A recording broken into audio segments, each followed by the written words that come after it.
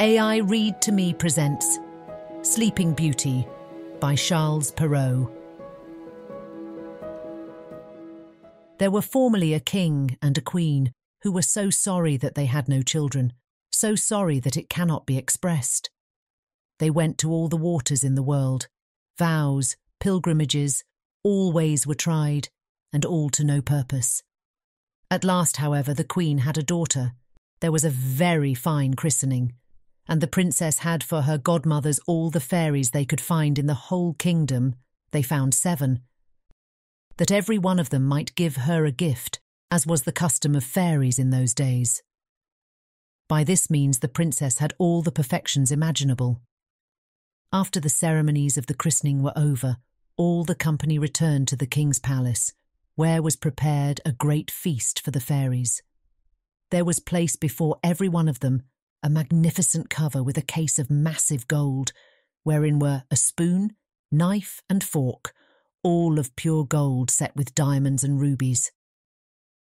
But as they were all sitting down at table, they saw come into the hall a very old fairy whom they had not invited, because it was above 50 years since she had been out of a certain tower, and she was believed to be either dead or enchanted. The king ordered her a cover, but could not furnish her with a case of gold as the others, because they had only 7 made for the 7 fairies. The old fairy fancied she was slighted, and muttered some threats between her teeth. One of the young fairies who sat by her overheard how she grumbled, and judging that she might give the little princess some unlucky gift, went, as soon as they rose from table, and hid herself behind the hangings, that she might speak last, and repair, as much as she could, the evil which the old fairy might intend. In the meanwhile, all the fairies began to give their gifts to the princess.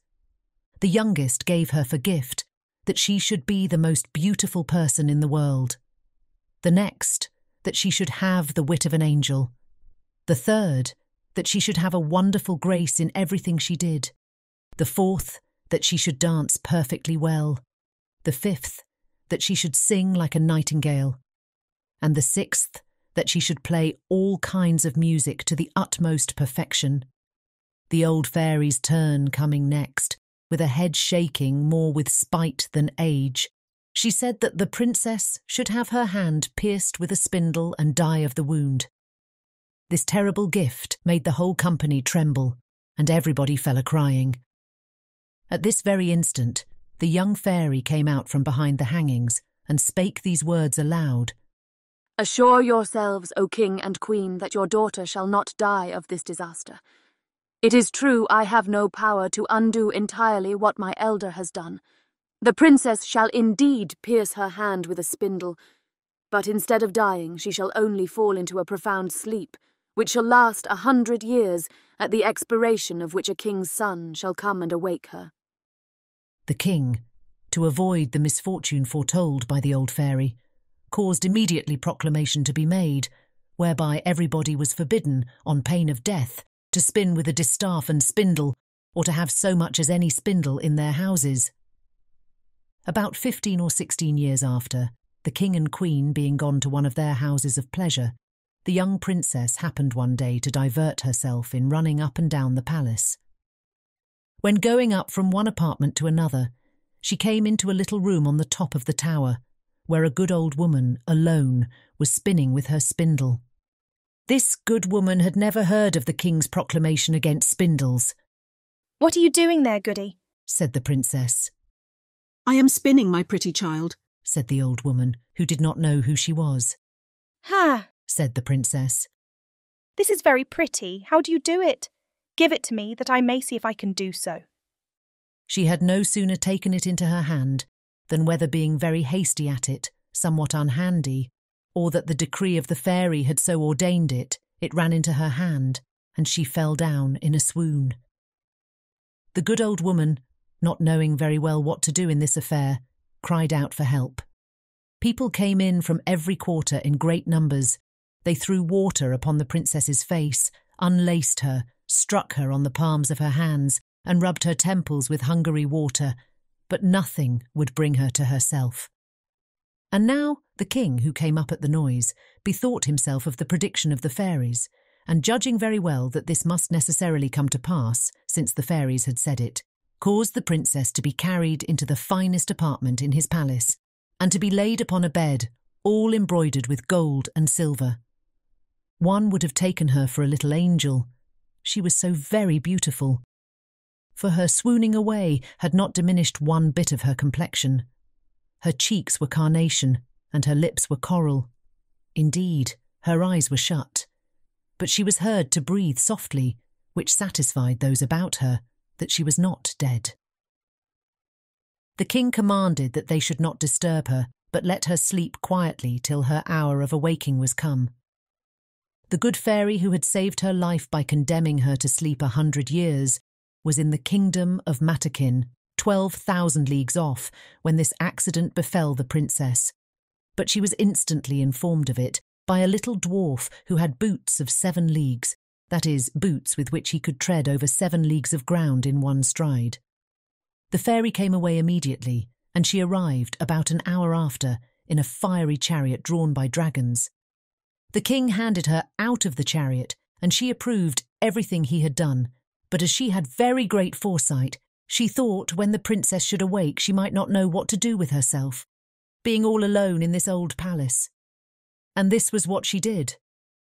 She touched with her wand everything in the palace except the king and queen, governesses, maids of honour, ladies of the bedchamber, gentlemen, officers, stewards, cooks, undercooks, scullions, guards with their beef-eaters, pages, footmen. She likewise touched all the horses which were in the stables, pads as well as others, the great dogs in the outward court, and pretty little Mopsy too, the princess's little spaniel, which lay by her on the bed. Immediately upon her touching them, they all fell asleep, that they might not awake before their mistress, and that they might be ready to wait upon her when she wanted them. The very spits at the fire, as full as they could hold of partridges and pheasants, did fall asleep also. All this was done in a moment. Fairies are not long in doing their business. And now the king and the queen, having kissed their dear child without waking her, went out of the palace and put forth a proclamation that nobody should dare to come near it. This, however, was not necessary, for in a quarter of an hour's time there grew up all round about the park such a vast number of trees, great and small, bushes and brambles, twining one within another, that neither man nor beast could pass through, so that nothing could be seen but the very top of the towers of the palace, and that too not unless it was a good way off. Nobody doubted but the fairy gave herein a very extraordinary sample of her art, that the princess, while she continued sleeping, might have nothing to fear from any curious people. When 100 years were gone, and past the son of the king then reigning, and who was of another family from that of the sleeping princess, being gone a-hunting on that side of the country, asked what those towers were which he saw in the middle of a great thick wood. Everyone answered according as they had heard. Some said that it was a ruinous old castle, haunted by spirits. Others, that all the sorcerers and witches of the country kept there their Sabbath or night's meeting. The common opinion was that an ogre lived there, and that he carried thither all the little children he could catch, that he might eat them up at his leisure without anybody being able to follow him, as having himself only the power to pass through the wood. The prince was at a stand, not knowing what to believe, when a very good countryman spake to him thus. "May it please your royal highness, it is now about 50 years since I heard from my father, who heard my grandfather say that there was then in this castle a princess, the most beautiful was ever seen, that she must sleep there 100 years and should be waked by a king's son for whom she was reserved." The young prince was all on fire at these words, believing, without weighing the matter, that he could put an end to this rare adventure, and pushed on by love and honour, resolved that moment to look into it. Scarce had he advanced toward the wood, when all the great trees, the bushes and brambles gave way of themselves to let him pass through. He walked up to the castle which he saw at the end of a large avenue which he went into, and what a little surprised him was that he saw none of his people could follow him, because the trees closed again as soon as he had passed through them. However, he did not cease from continuing his way. A young and amorous prince is always valiant. He came into a spacious outward court, where everything he saw might have frozen the most fearless person with horror. There reigned all over a most frightful silence. The image of death everywhere showed itself, and there was nothing to be seen but stretched out bodies of men and animals, all seeming to be dead. He, however, very well knew, by the ruby faces and pimpled noses of the beef-eaters, that they were only asleep, and their goblets, wherein still remained some drops of wine, showed plainly that they fell asleep in their cups. He then crossed a court paved with marble, went up the stairs and came into the guard chamber, where guards were standing in their ranks, with their muskets upon their shoulders, and snoring as loud as they could. After that he went through several rooms full of gentlemen and ladies, all asleep, some standing, others sitting. At last he came into a chamber all gilded with gold, where he saw upon a bed, the curtains of which were all open, the finest sight was ever beheld. A princess, who appeared to be about 15 or 16 years of age, and whose bright and, in a manner, resplendent beauty had somewhat in it divine. He approached with trembling and admiration, and fell down before her upon his knees. And now, as the enchantment was at an end, the princess awaked, and looking on him with eyes more tender than the first view might seem to admit of. "Is it you, my prince?" said she to him. "You have waited a long while." The prince, charmed with these words, and much more with the manner in which they were spoken, knew not how to show his joy and gratitude. He assured her that he loved her better than he did himself. Their discourse was not well connected. They did weep more than talk, little eloquence, a great deal of love. He was more at a loss than she, and we need not wonder at it. She had time to think on what to say to him, for it is very probable, though history mentions nothing of it, that the good fairy, during so long a sleep, had given her very agreeable dreams.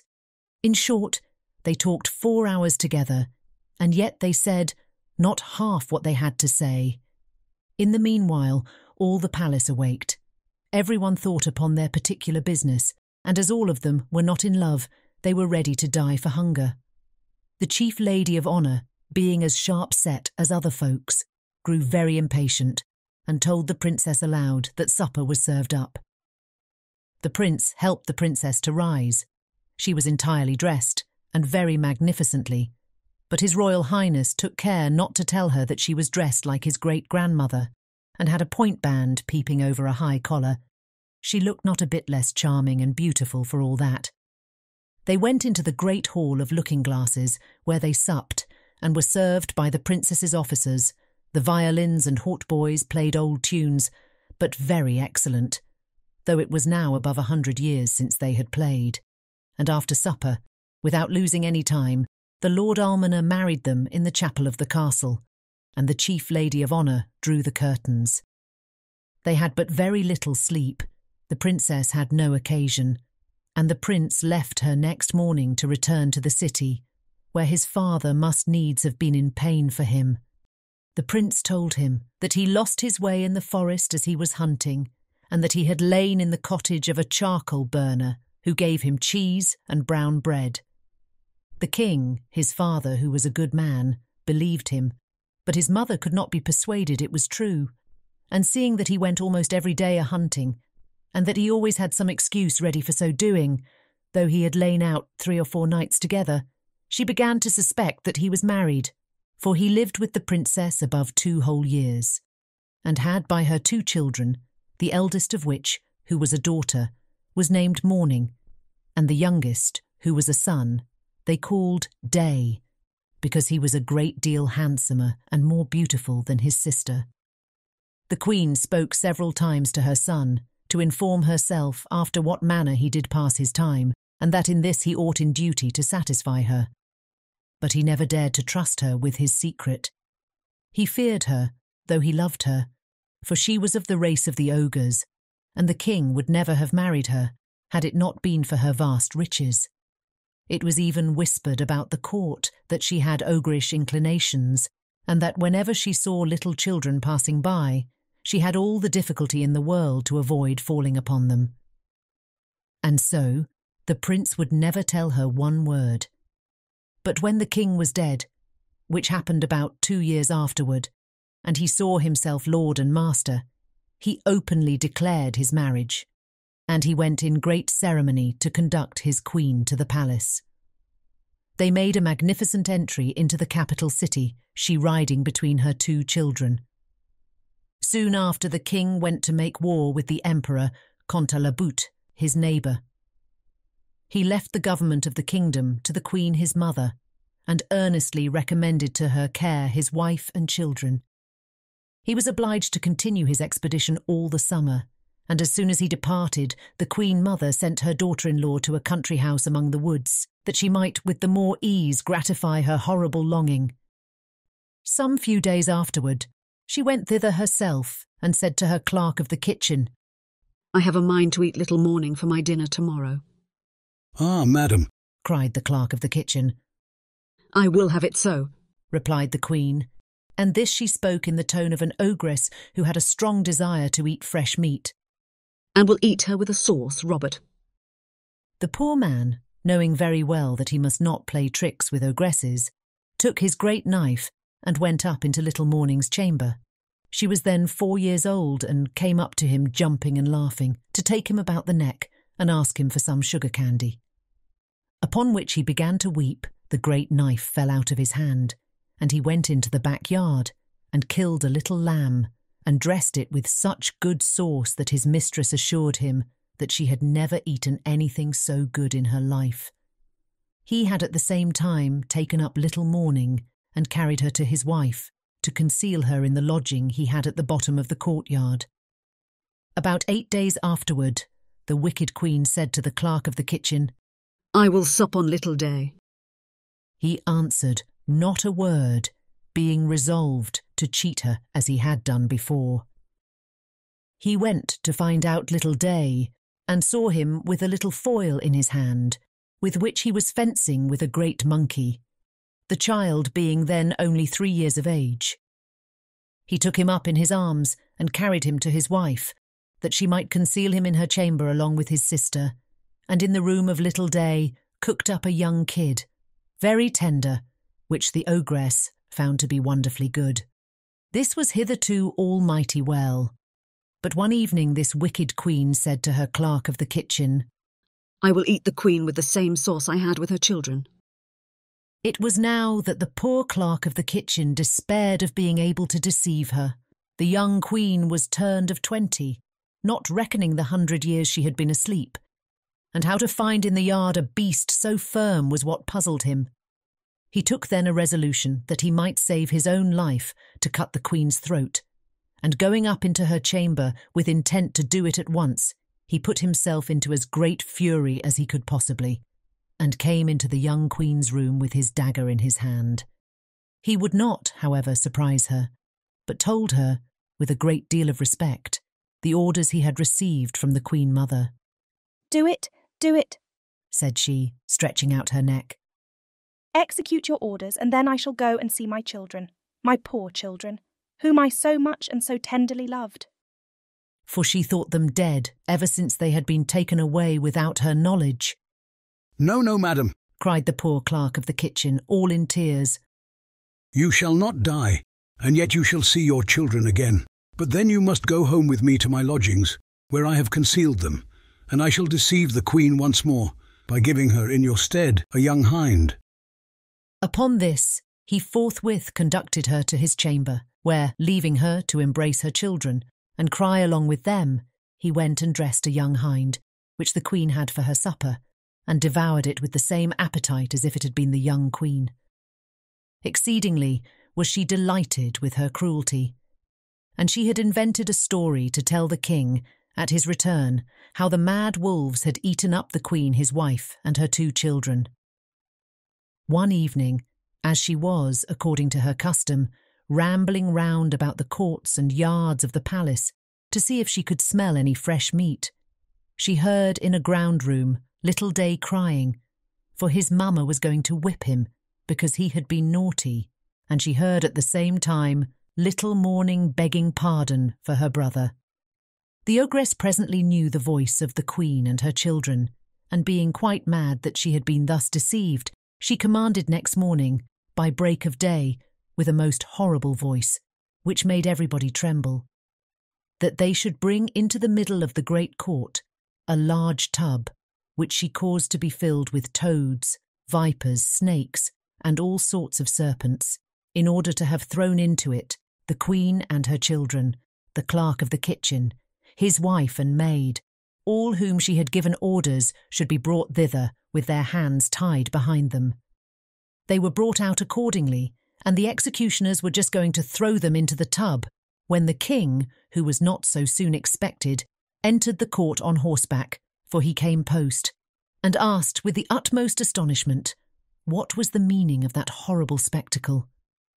No one dared to tell him, when the ogress, all enraged to see what had happened, threw herself head foremost into the tub, and was instantly devoured by the ugly creatures she had ordered to be thrown into it for others. The king could not but be very sorry, for she was his mother, but he soon comforted himself with his beautiful wife and his pretty children. The end. This concludes this reading of Sleeping Beauty by Charles Perrault. If you enjoyed it, please like and subscribe. To request our next book or shop our store, visit aireadtome.com. Thanks for listening.